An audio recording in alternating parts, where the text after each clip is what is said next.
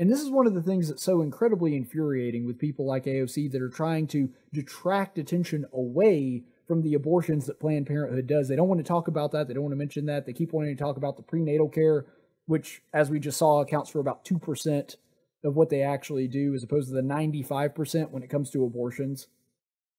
They want to talk about those things because they know that those play well with both sides of the aisle, and they just kind of pretend like Planned Parenthood's the only place anybody can go to get those. But then for every one adoption referral, they kill 81 babies. Hey, fellow tacticians, be sure to like this video and subscribe and ring that little notification bell. That supports this channel's conservative content, which is good for me, good for you, good for America, but really bad for the dark cyber overlords at YouTube. That was stupid. I know it was stupid. Really stupid. Hey, I just said it was stupid. Alexandria Ocasio-Cortez is back in the news, and this time for saying a thing that makes no sense. So I guess apparently it is a day that ends in Y, ergo AOC says something stupid. Let's watch. First and foremost, I don't want to hear a single person on this committee or outside of this committee talk about valuing life when they continue to uphold the death penalty, when they continue to support policies that disproportionately incarcerate and lead to the deaths of Black men and people throughout this country, and uphold an absolutely unjust medical system that exists for profit that allows people to die because they can't afford to live. In addition to that, if we want to talk about Planned Parenthood, let's talk about how many lives Planned Parenthood has saved and how many babies have been born because of the prenatal care provided by Planned Parenthood. And if you don't believe it, and if you've never met a Planned Parenthood baby, I'm happy to let you know that I am one. And that my mother received and relied on prenatal care from Planned Parenthood when she was pregnant with me. Oh, man, that's why she's my favorite congressperson right there. AOC, I am a Planned Parenthood baby. No, you're alive. You can't be a Planned Parenthood baby because you're still living. You know, you're still drawing breath. You weren't violently pulled from your mother's womb and have a pair of scissors jabbed in the back of your head, which is what Planned Parenthood does. You're still alive, ergo you are not a Planned Parenthood baby. That's not how that works. Gosh, she just says the dumbest things. Now, maybe she's just not smart enough to realize she's alive. Maybe she doesn't understand what the definition of being alive is, and clearly, considering her stance on abortion, she probably doesn't. So, because of that, maybe that's the reason she doesn't understand that her being alive means that she's not a Planned Parenthood baby, because maybe she doesn't know what alive is. You know, she doesn't understand what a garbage disposal is, so maybe she also doesn't understand what alive is. She also, you know, can't get basic economics or history despite having a degree in it. So, you know, there's tons of reasons why this is the case. And also, I find it really funny that she's bragging about the prenatal care that her mom gave, because what she's trying to do is she's trying to explain that she's a Planned Parenthood baby, like she's a Gerber baby or something, like a baby that partook of a certain product, and thus she is the whatever product is baby. Yeah. Considering with you, there's got to be some significant brain damage, like maybe some oxygen not getting to the brain, maybe not some blood flow going on. I don't know that you're really a great case for the Planned Parenthood brand, darling. I mean, I just don't get that. Like, if you were trying to showcase, hey, I went to Planned Parenthood and I turned out like fine and stuff, and I just want to emphasize to everybody in this committee and outside this committee, wouldn't that just be all the people? I mean, if you're going to have somebody that's going to be a poster child for something, you shouldn't pick the dumbest person you can find and be like, my mom went to Planned Parenthood when she was pregnant with me, and I turned out fine. Gosh. And then she goes into this whole thing. It's a tired old argument. People in the abortion side of the debate have been using this forever. Basically, you're not allowed to be pro-life unless you're for all of the other things that I am for, whether it's connected to abortion or not. So unless you're like for prison reform and stuff, like you can't talk to me about Planned Parenthood. I don't know what in the world that has to do with abortion, but okay. If you were on the right, imagine trying to pull this trick with them. Look, you're not allowed to talk to me about anything regarding the environment or global warming or climate change or whatever you want to call it this week, unless you agree with me on how long hunting season should be, and the farm bill, and urban pollution. All of those things, by the way, kind of connected to the environment in some ways. But I do find it funny that Democrats, primarily whose voter base resides in urban cities, urban locales, suburbs, that kind of thing, virtually their entire base resides in the places that pollute the most. I find that hysterical for a number of reasons. But you're looking out at, for example, farmland, rural country, they pollute way less per square mile than places like LA, New York, Chicago. I mean, the pollution levels there are just insane. And yet they're terrified that Republicans living out in Alabama are somehow harming the environment where we have, 70% of our state is just trees. But yeah, we're the ones that are bad for the environment. But that wouldn't work if we reversed it, right? I couldn't say to AOC, she'd never accept that premise. She is at least smart enough to not accept that. If I were to say to her, you're not allowed to talk to me about the Green New Deal or anything regarding global warming unless you agree with me on how long hunting season should be and that we should just get rid of cities and not have cities anymore because they're causing too much pollution. Like, you couldn't get away with that on the other side. Saying, unless you agree with me on things like gun control, you're not allowed to talk to me about anything kind of tangentially related to guns or even things that have nothing to do with guns, like the prison reform and the abortion thing. Like, I don't see how that's connected at all. But nonetheless, this is what she tries to project on this, and what it all boils down to is she doesn't want to talk about the issue, and we'll get into that in a second. But I love one of the quotes in there. She's like, let's talk about how many lives Planned Parenthood has saved. Planned Parenthood is a medical organization that does not offer any life-saving treatments. None. Now, they do some preventative care, to their credit. They do a little bit of preventative care, and maybe some preventative care has saved lives, but there's absolutely no way to gauge that. And the truth is, that's not even the majority of what they do anyway. But when she says, let's just talk about all the lives that Planned Parenthood has saved, y'all, which is hilarious. She's cultural appropriating my culture, Southern culture, by using the word y'all. But anyway, if Planned Parenthood provides no life-saving services and you want to talk about all the lives Planned Parenthood has saved, okay, let's talk about that. Give me a number. Give me a number. How many lives has Planned Parenthood saved? They can't quantify it because Planned Parenthood doesn't offer any services that would save lives. They don't do anything like mammograms and pap smears and other things that people have tried to attribute to Planned Parenthood. They don't do any of those things. They don't do cancer screenings or anything like that. Oh, okay, AOC, you want to talk about that? Give me a number. How many people has Planned Parenthood saved? See, they don't want to give you a number because they don't know what it is. And with AOC, she doesn't even understand the concept of numbers, so she thinks you can just print as much money as you want, never run out, and that's not how math works. But prenatal care, that's fine. I don't know of a single conservative that is upset with Planned Parenthood for promoting prenatal care, and those services I don't have an issue with. In fact, if they just did prenatal care, I would be fine with them operating. I wouldn't have any animosity towards them whatsoever. And I don't like them getting federal funding, but that's because I don't like anything getting federal funding that is, not directly related to the duties of government laid out in the Constitution. So I would be against it on libertarian grounds, but I would not object to them getting tax dollars other than the fact that I object to any outside medical organization receiving tax dollars for any reason.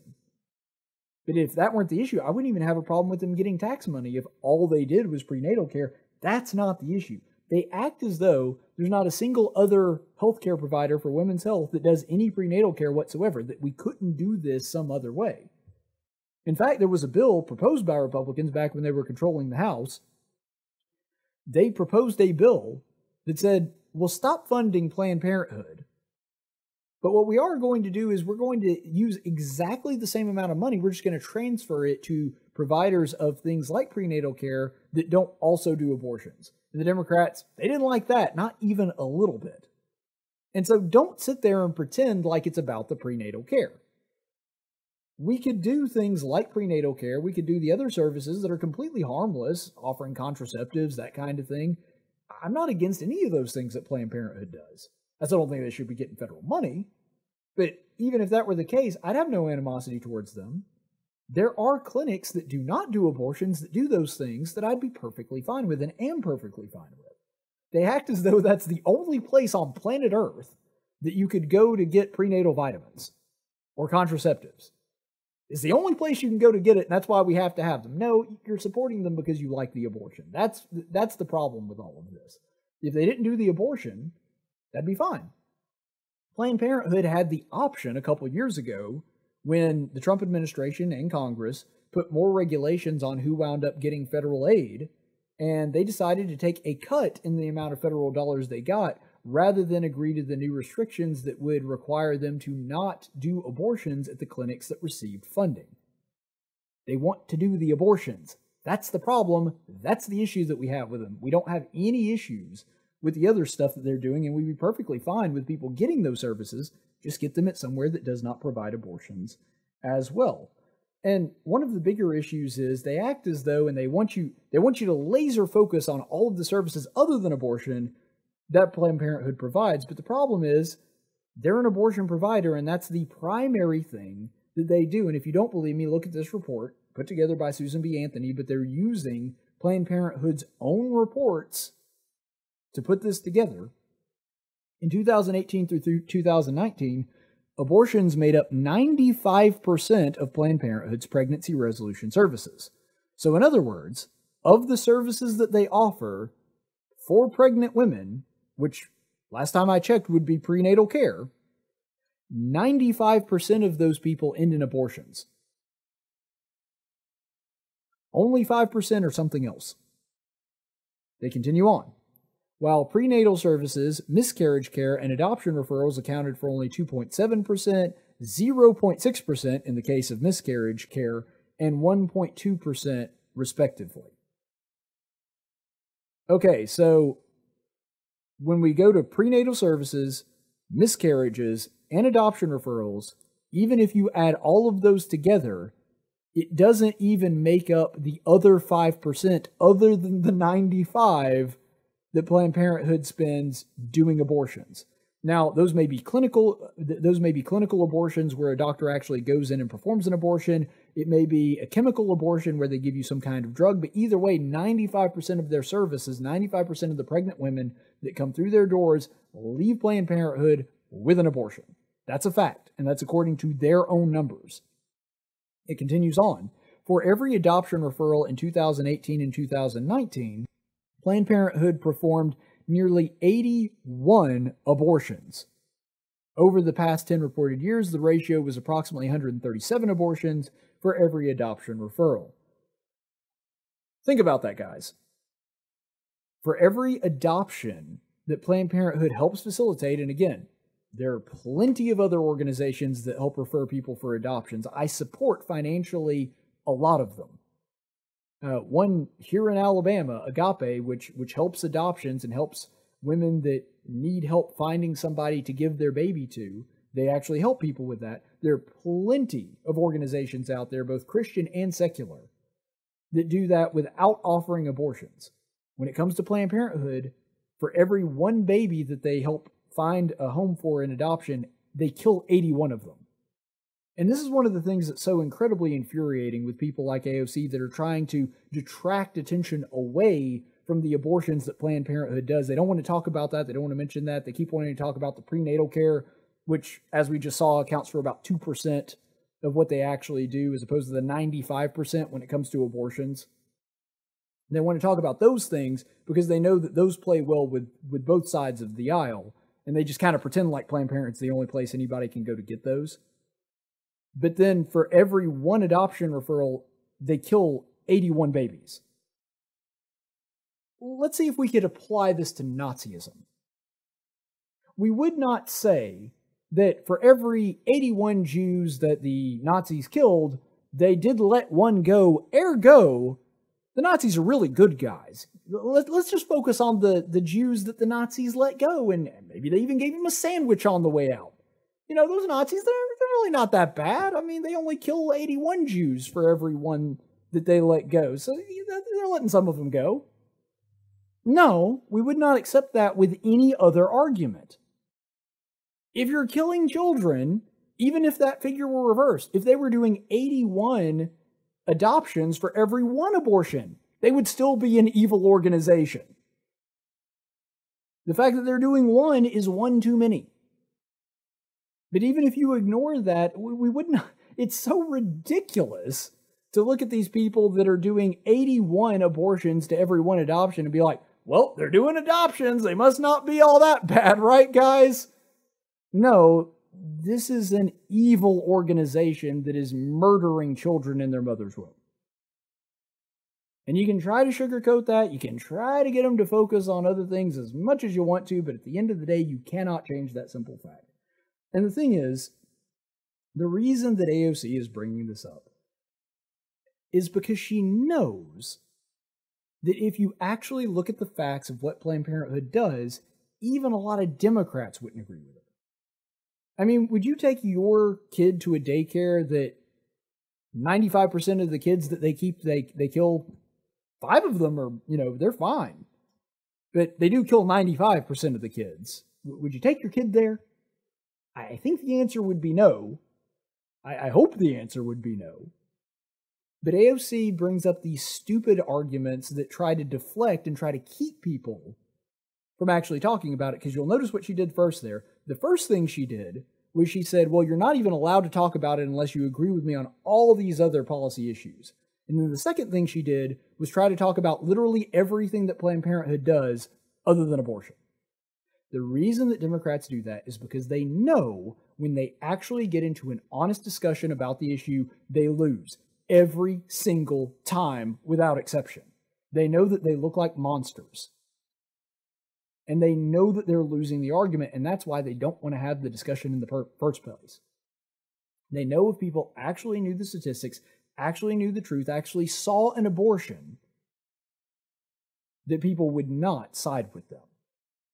And that's why they use these dumb little debate tactics, because they know if they're going to win the argument, the only way they can do it is if they don't actually talk about the issue.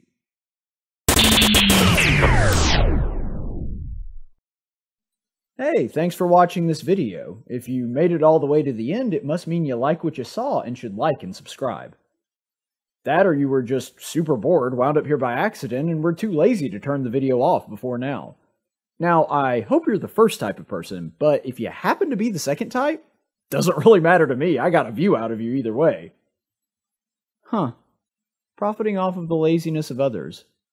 This must be what it feels like to be a Democrat.